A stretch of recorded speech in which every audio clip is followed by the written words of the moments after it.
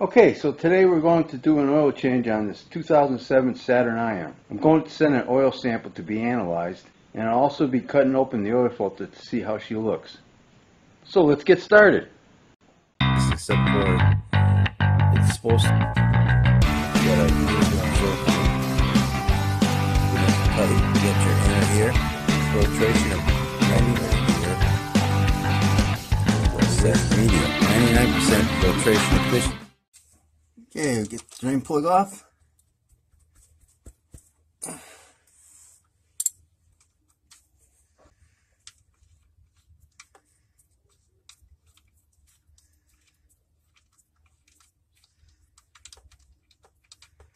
Okay, she's ready to go. There she goes.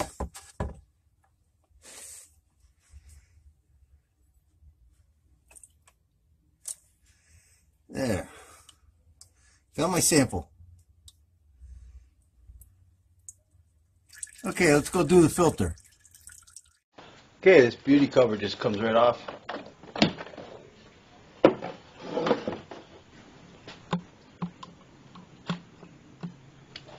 Okay, and this takes a 1 1/4 inch socket.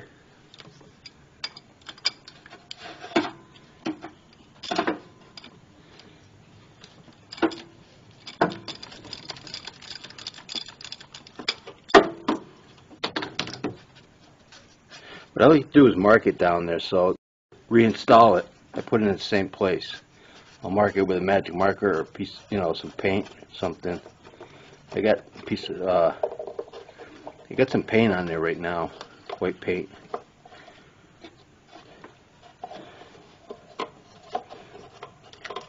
Okay, there she is.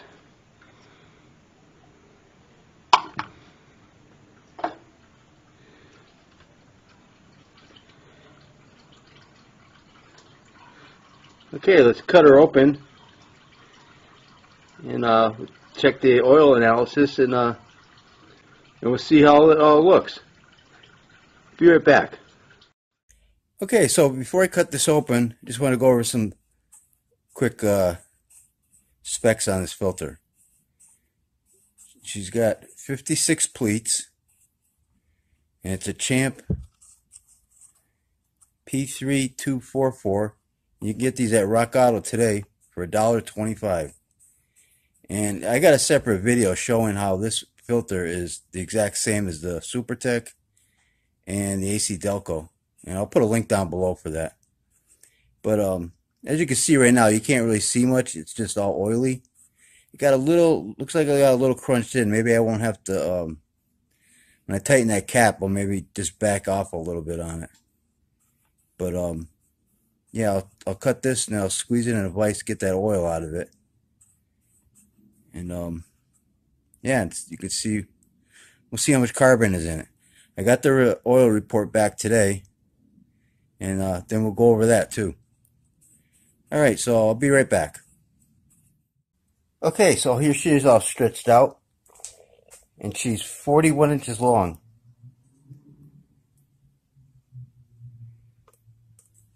Most of the carbon is situated down here, this end.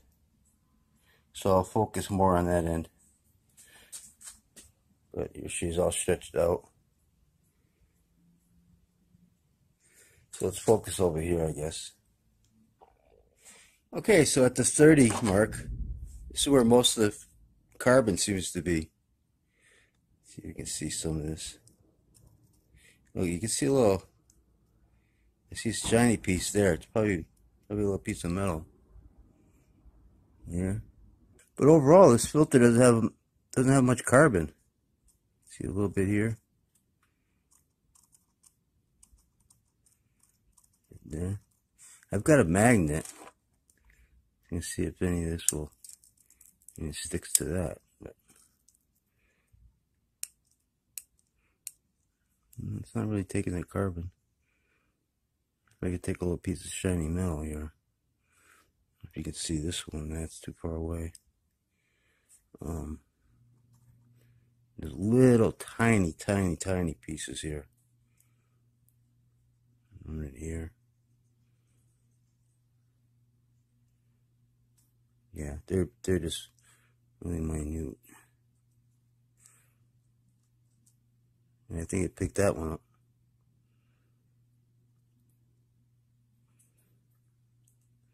See little tiny ones, but not much.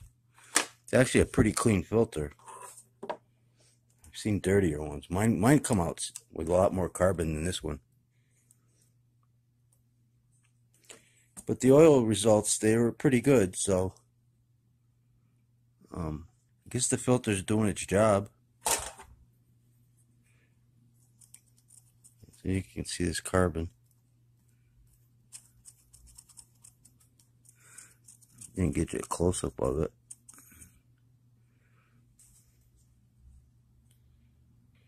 You can see it on there. It's pretty small.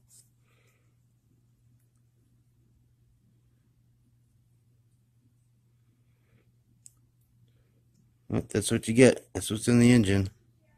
That's what's in the engine oil, I should say. And your filter's doing its job by catching this stuff. Keeps your oil cleaner. See if any of it is magnetic.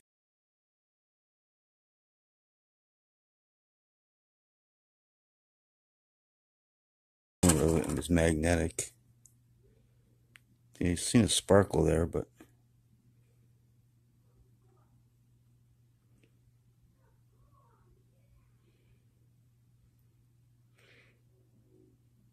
nah, well, did grab a little piece there, I think. It's hard to tell. You see a shiny piece. Where is it? Right there. See that one? Yeah, and there was no metal to cut open on this. You can see it right here. There's no metal here. So that's from the engine. It's not coming from this filter. Like I've cut some other ones open with the metal backing, screen metal backing, you know, and it had but this is all plastic, so there's no way it came from this filter itself from cutting it open.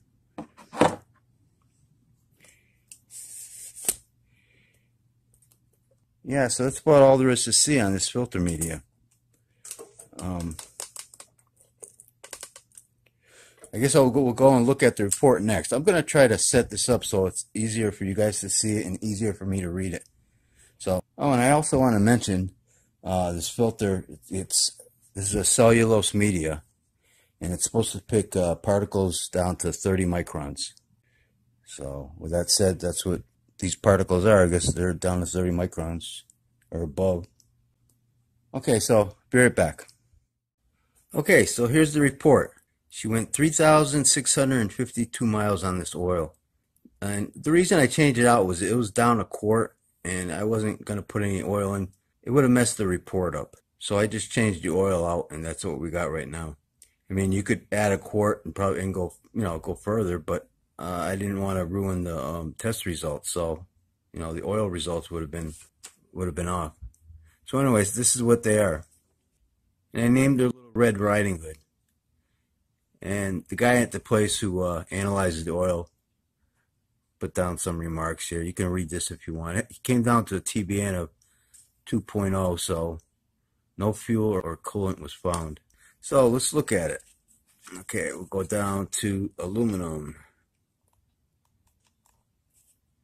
Aluminum had 4. The average is 4. Yeah, the aluminum you can get from bearings and bushings. Let's look at the iron. Iron was 11. The universal average is 20. See if you can you see that? Yeah, 20 right there. I gotta pull this back. Okay, make sure you guys can see all this. All right, it's 20. So it's a little low, but see, they're basing this on a 5,500 mile run.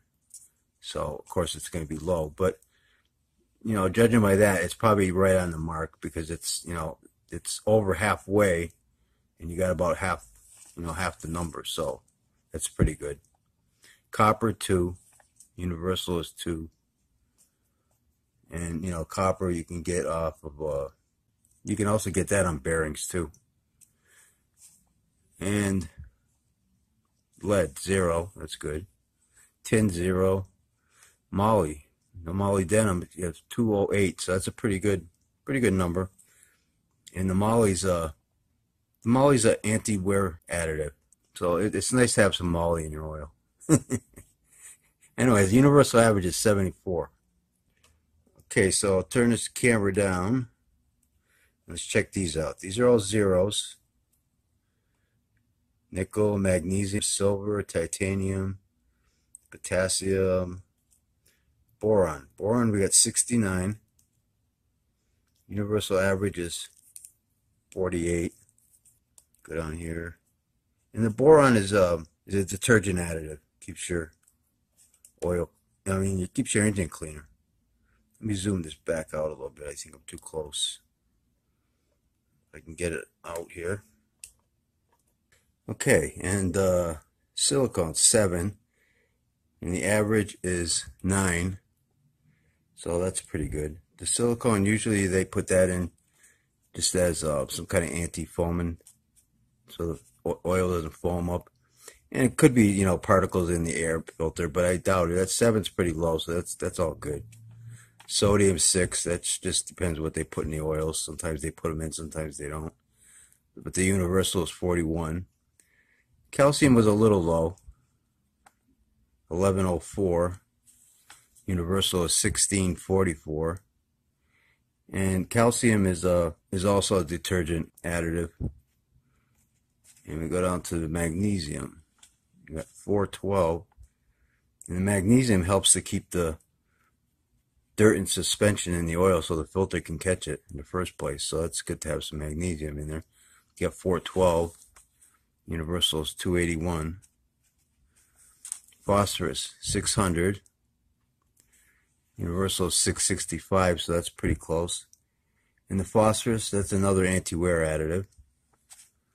Zinc, that's an anti-wear additive. You got 682. Universal is 761. And you don't want too much of this anyways. They used to use it a lot in the older, in the older times.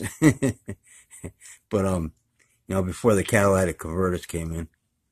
But now, since you got the cats, you don't want this number to be too high, or else it messes with the catalytic converter. Barium, we got 0. 0 here. Get this camera down here. Okay.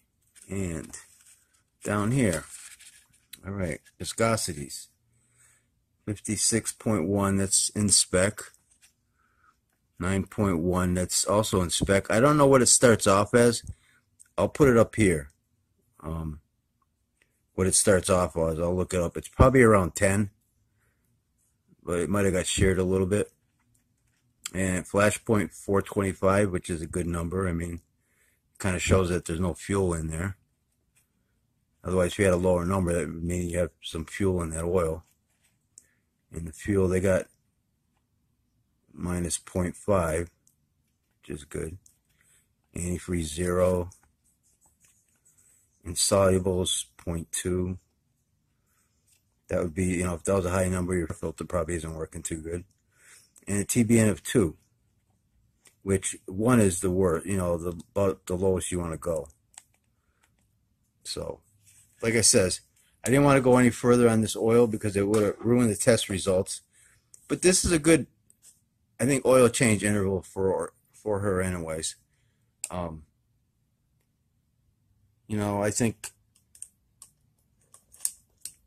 think you can add a quart and go maybe another 1,000 miles or something. I don't know. But one thing, this oil is a synthetic blend. If you get a full synthetic oil, it's not my car, so I don't know how much it actually burns and everything. But it doesn't leak or anything. I know that much. But a different oil maybe wouldn't burn up as much either. Like a full synthetic maybe wouldn't burn as much. It's hard to tell. I put the same oil back in, so it's going to be whatever it is. Maybe I'll do another report on this, but I'm going to use something like a full synthetic and see how it does. But me personally, I wouldn't go any further than this mileage right here. That's good enough. It went down a quart. The numbers are pretty good. The oil filter costs $1.25, and the oil for this oil right here that I was using costed $9.99. So there's why stretch it? That's hardly nothing. So I think I'll wrap this video up. I hope you guys enjoyed this video. It was fun making it. It's kind of difficult making it. I don't do this too often, so now I just started making these kind of videos now, so it's a little bit different than making the oil filter videos.